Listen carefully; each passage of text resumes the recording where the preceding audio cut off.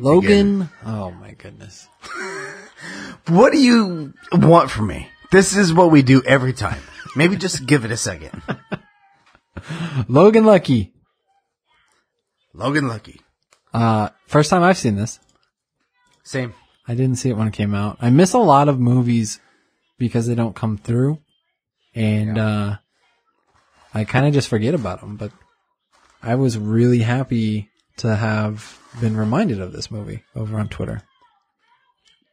Yeah, this was a good movie. I was surprised. Well, not like surprised, but I was pleased. I mean, I'd heard it was good. I just hadn't seen it yet. Yeah. Why don't you run through the plot?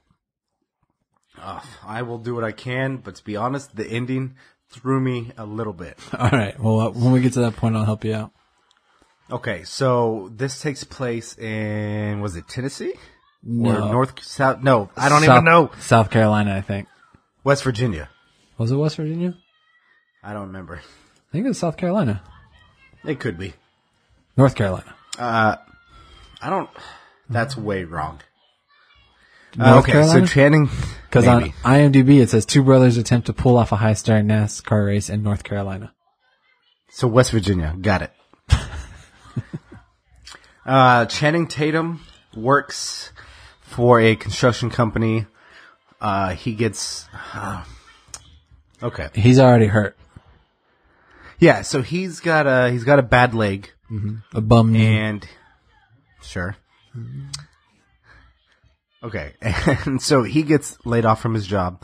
He has an ex-wife with a daughter. He has a and daughter with his ex-wife. Yeah. Yep. Okay, you know what? Do you want to do this? Yeah. Do you want me to? Okay. Go for it, because I'm not good at explaining movies. All right. Channing Tatum and Adam Driver are brothers. They live in North Carolina. Adam Driver is back from Iraq where he lost an arm. Channing Tatum, As he was leaving Iraq.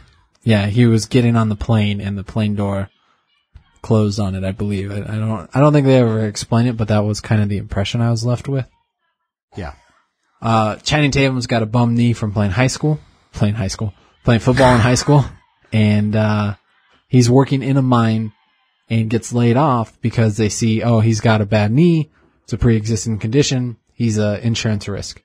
The insurance company won't insure us because he's already he's a in liability. trouble. Yeah, he's a liability. So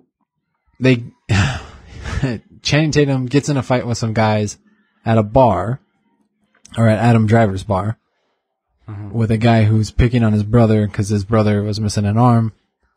And they basically win. Adam Driver sets their car on fire, and Channing Tatum walks away and says cauliflower. And Adam Driver's like, "Did you say cauliflower to me?" And Did you say cauliflower? it turns out cauliflower means we're doing crime. It's like a magic word they have between each other. I don't think they ever establish why it's that way, but No, I don't think so. that if one of them says it to the other, that means we're going to do some crimes. We do steals. Which, I really enjoyed the character building they did between the two brothers because they make them seem very, the movie calls them simple. It's not really, I don't know if I've ever called anyone simple in my life. I call you simple often. Thank you. Just when I'm talking to your parents. But, I feel like it's a good description of them. Like they don't seem dumb. They just seem, Basic. simple. Like, Yeah. it's a good word.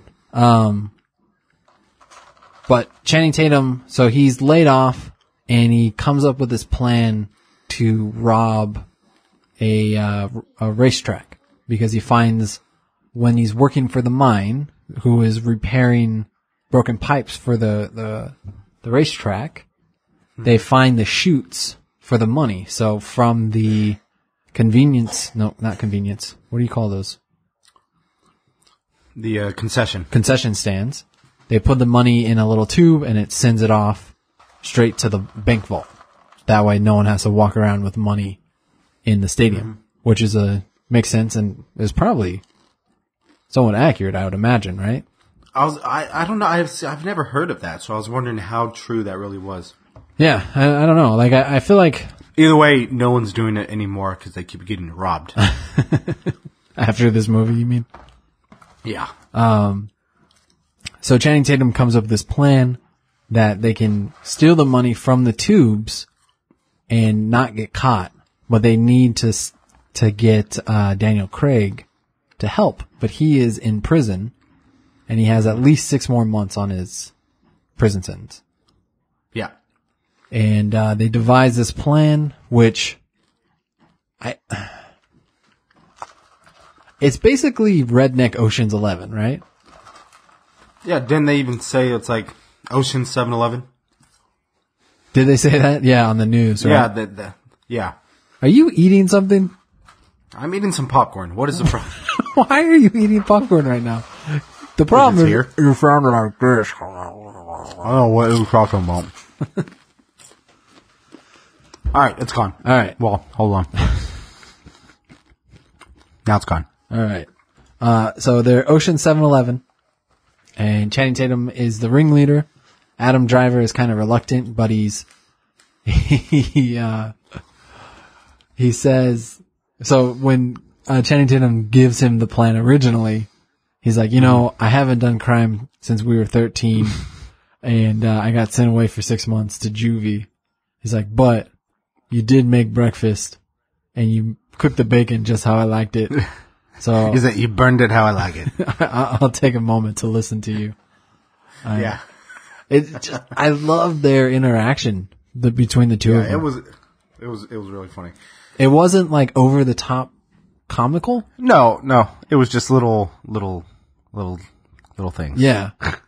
And, like, again, this is not a word I would ever really use to describe someone, but it was like they were sweet to each other. Do you know what I mean? Like, Yeah.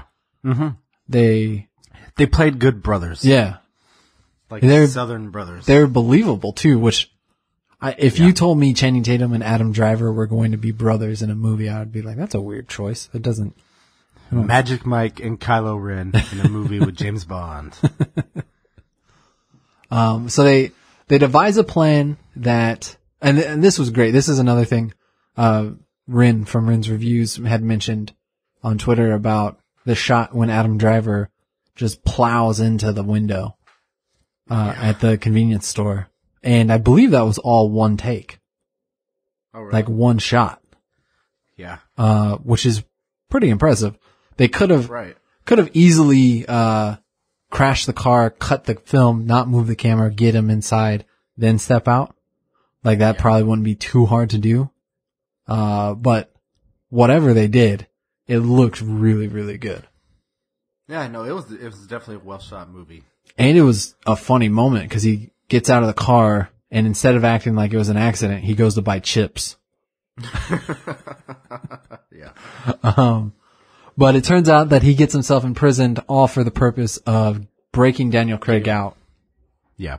And, they build these little boxes that fit underneath the, prison transport cars. Mm-hmm.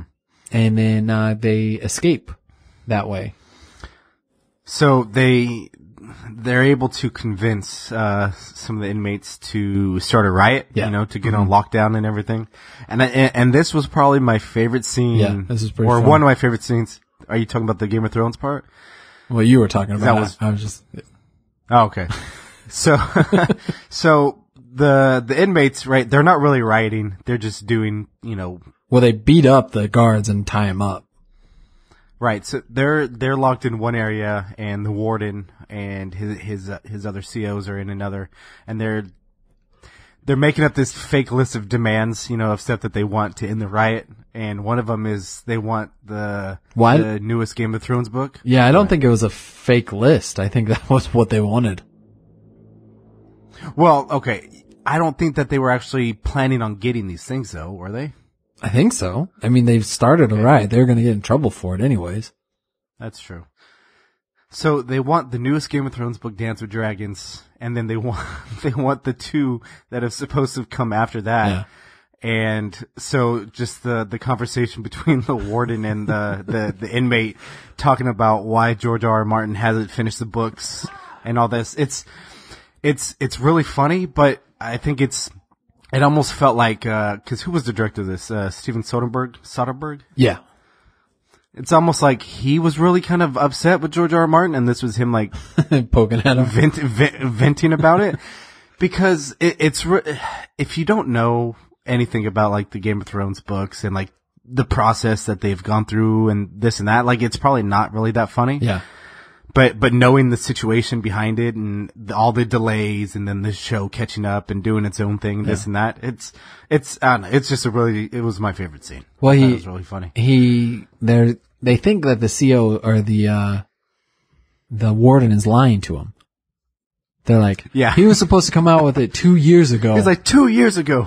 And he's like, I'm looking here at the Wikipedia page. This is what it says. And then the guy's like, well, those other inmates who came through for 2 weeks were telling us all this stuff that we don't know about. So clearly you're lying. He's like, that was from the TV show. The TV show has passed the books. And they get all mad and then they block out the windows and stuff. It's pretty funny. Yeah, it was really funny. And I like that part. But like that's the thing about moments like that work so well is they feel like real life. Right. Like like how I just like how the warden like felt like he could have just said, I'm not like, no, but he felt the need to like explain exactly why they weren't getting these books and, what happened and why it broke down and all the delays and just really funny. Kind of like, it reminds me of when Daniel Craig was making the explosion. And then he like stopped to break down the chemistry for him.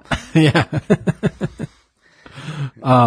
Before we get to that though, one more point I wanted to make about the warden and the inmates is, when you work in a job somewhere, like, I do.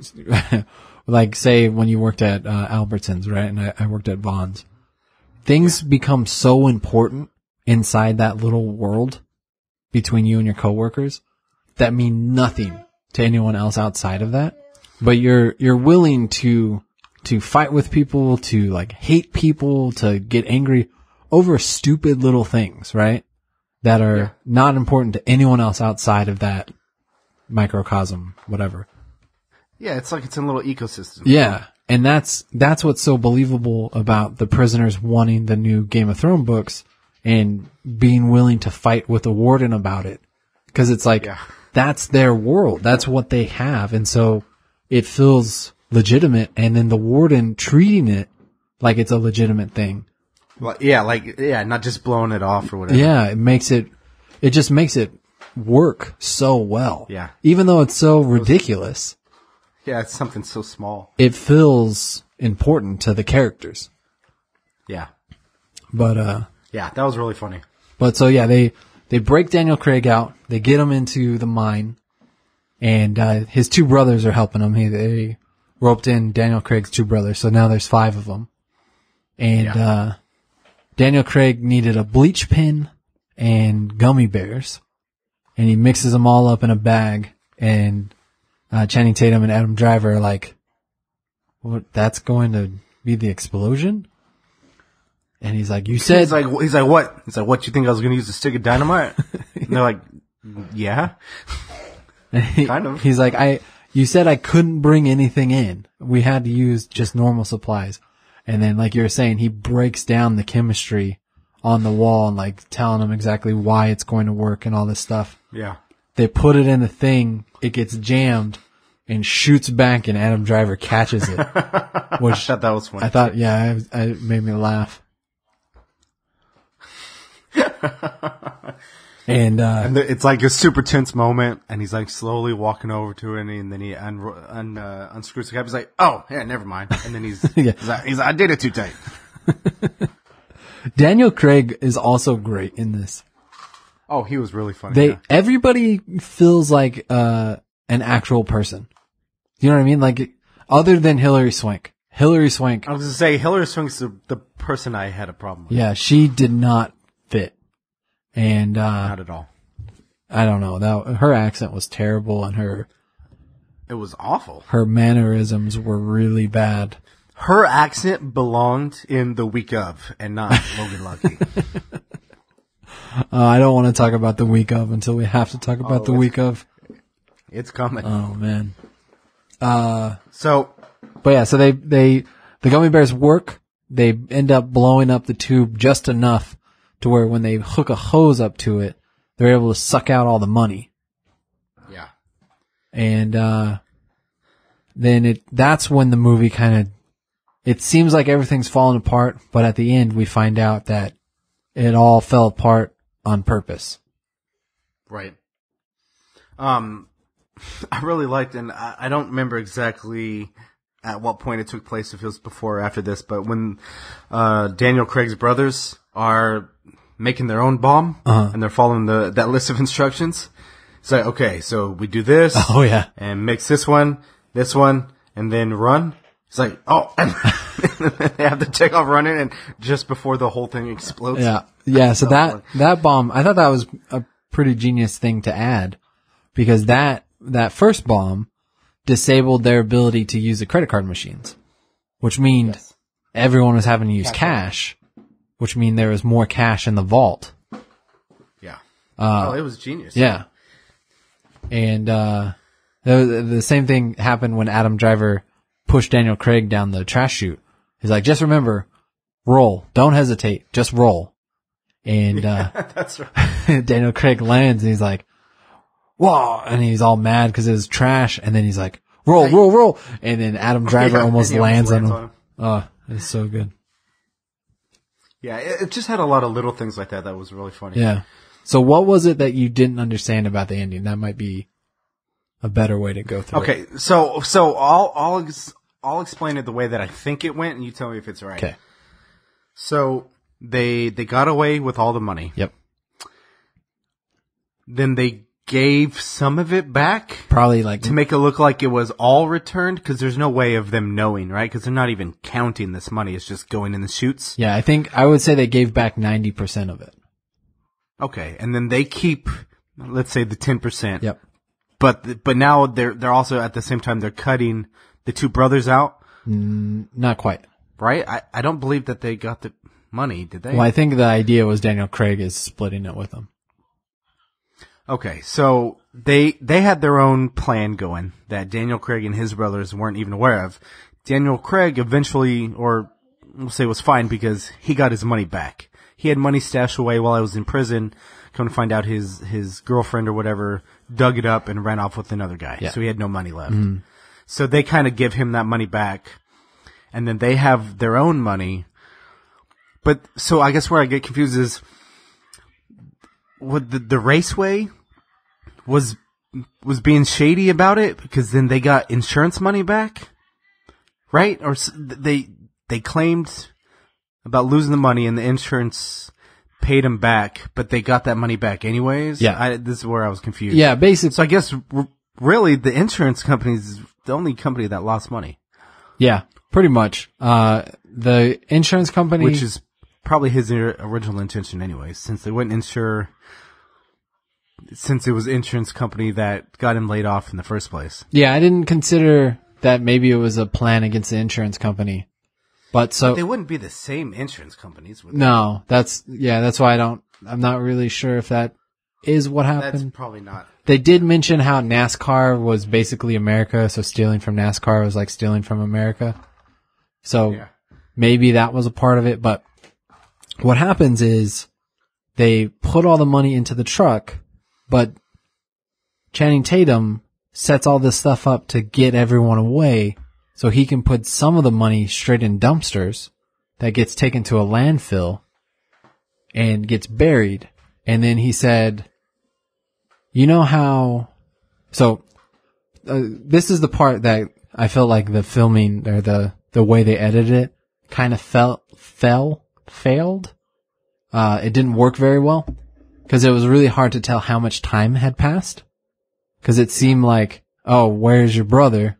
And everyone's like, I'm not talking to him. Everyone's mad at him because he gave back the money. Then all of a sudden he digs up the money. Everyone's happy with him. What happens is there's 6 months that pass in between that time.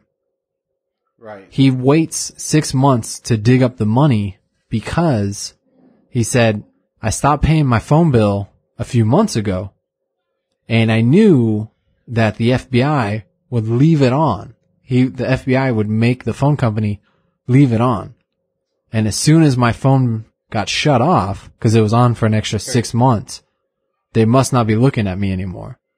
And so I knew it was safe to go get the money and go and spread it around. Because he gives it to Adam Driver, he gives it to everyone who deserves a cut. And I assume the cut that Daniel Craig got, which was the most, was so he could split it with his brothers. Oh, okay. So, why did they give money to the lady at the bank? I think just because they ruined her day. Yeah, but she can't just take that money. She did. Yeah, I don't know. I think it was just like because it was kind of a mean thing they did to her, but it really wasn't. Well, yeah. That mean. I don't know. I mean, it was, but like in the grand scheme of things of them stealing a bunch of money, it doesn't seem that bad. Like, I mean, like, they damaged her car. Yeah. So I guess that's that. Yeah. I thought the mobile clinic was the weird one. When he gave money to the girl from the clinic. Yeah, that one I didn't really get that one either. Like they start dating and stuff, but it felt, I don't know. It felt out of place. Yeah. It seemed kind of unnecessary. But we end up, Hilary Swank is at the bar when they're all celebrating together, and she is still investigating them. So presumably, yeah, she's still watching them. She was not good. No, she was the worst. But luckily, she was only in like the last 10 minutes. So yeah. Overall, I think this is a great movie. It's a lot of fun. Yeah, no, it was good. There's a lot of really good moments. I think it's shot really well. It's acted amazingly. I think almost everyone except Hilary Swank did an outstanding job.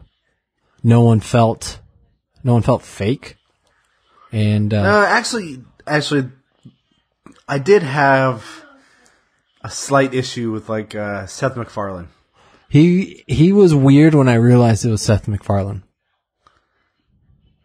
Yeah, I don't know. There was something about it I didn't care for. Well, It wasn't bad, but the first half of the movie I didn't know it was Seth MacFarlane. Second half of the movie, when I figured it out, he really bothered me. Yeah, he stood out a lot. But I mean, he was also hardly in it. Yeah, he was barely in it. Same with they had Bucky in there too. Oh, was he in it? Yeah, he was the other race car driver. The guy who could only eat good software? The guy. That was software. That was so dumb. To keep his iOS running smoothly. But yeah, that was Bucky. Yeah. Yeah, so that's it. Overall, it was a good movie. Yeah. That's all I got. We also, so on Twitter I had asked if anyone had checked it out and to get what they thought. And that's where Rin had told us when he was saying that he really likes the scene where Adam Driver drives into the convenience store. But also Macintosh and Mod said Logan Lucky was one of their favorite movies last year. When it was over, they instantly wanted to watch it again. Daniel Craig is hilarious, should do more comedies, and Adam Driver deserves more credit as an actor. Which, for sure. Yeah, I'm totally in agreement with that. Yeah, he's definitely pretty good. I'm trying to think if there was another movie that he was in that was a comedy with Jason Bateman. He was Jason Bateman's brother. And he was really good in that. Do you know what I'm talking about? No, it was like maybe a couple years ago. I thought he was in, Yes, it was him in Star Wars. Yeah, he was in Star Wars, but I thought he was in, what's that female comedian that everyone seems to hate? Amy Schumer? Yeah. That's who I hate. I thought he was in a movie with her. He might have been. I don't know. I don't watch her movies. I know he was in that show with that other one that nobody likes, Lena Dunham. Maybe that's what I was thinking of. Girls. Mm-hmm. Oh, that lady's awful. No, I don't. It was a movie about Jason Bateman and their dad died and they all came back. Oh man. Tina Fey's in it? Is that what you're talking about? I think so. But maybe not. I'll find it right now. Hold on. Zootopia. No, where is it? This Is Where I Leave You. Was he in there? That was 2014. Yeah, that's a good movie. Yeah, you're right. It is Tina Fey though, but yeah, he's in that movie. She doesn't that was look a pretty like funny movie. herself in it though. Tina Fey? Yeah, she doesn't really. Something about her looks very different. It took me like half the movie to recognize who she was.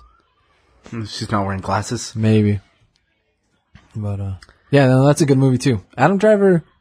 He's a good actor. He was a Marine, and yeah. I think he got into acting during his time in the Marines. I don't know. That could be not true. Maybe he was into it before, but afterwards he got into acting, and he's solid in everything I've seen him in, at least. Yeah, I think he got a lot of flack for Kylo Ren in The Force Awakens. Well, he's the best part of both of those movies. I don't know if he's the best part of the first one. I liked Rey in the first one better, but then in the second one, I think they flipped. Yeah, I don't know. I think Kylo Ren is more interesting in both. He's interesting for sure, but no, Adam Driver is a good actor. Yeah. Stamp of approval. Stamped. Done. Approved. But yeah, so we will be back in a couple days with our next episode. That is on the week of, which is a much worse movie, and much worse. I highly don't recommend it. Would say avoid it if at all possible. But if you're curious about our thoughts on it, beyond that it's terrible, you can go right now over to Patreon and for $1 get access to all our episodes 2 weeks in advance. And since that's the next one coming up, you'll be able to listen to that right away. Oh, yeah. And we just want to say thank you to our sponsors, Boss Play. Follow us on Twitter at ICNetPod and like us on Facebook. Thanks.